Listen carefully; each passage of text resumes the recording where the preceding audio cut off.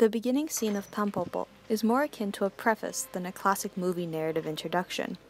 The scene is set in an old-fashioned movie theater as a gangster and his entourage, all in white, enter the theater. The costuming immediately signals to us that the gangster is the center of attention. The gangster and his crew take up the whole frame, and the camera follows to track his every move.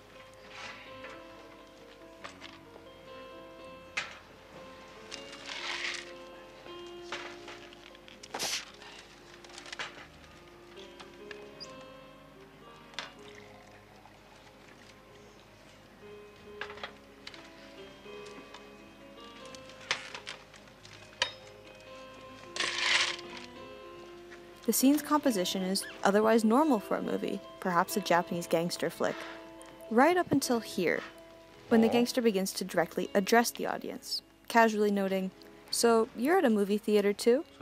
Our point of view immediately shifts from being an objective observer to a member of the action, interacting in a one-sided conversation with the gangster.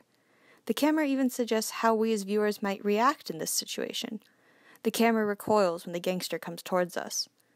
We also see that, in the background, the gangster's girlfriend has stood up to get a better look at what we are eating. The movie theater setting, when we are likely watching this movie in a similar theater, makes the whole scene feel more uncanny. The observer becomes the observed. In fact, the gangster's world seems secondary to our world, or the audience's world.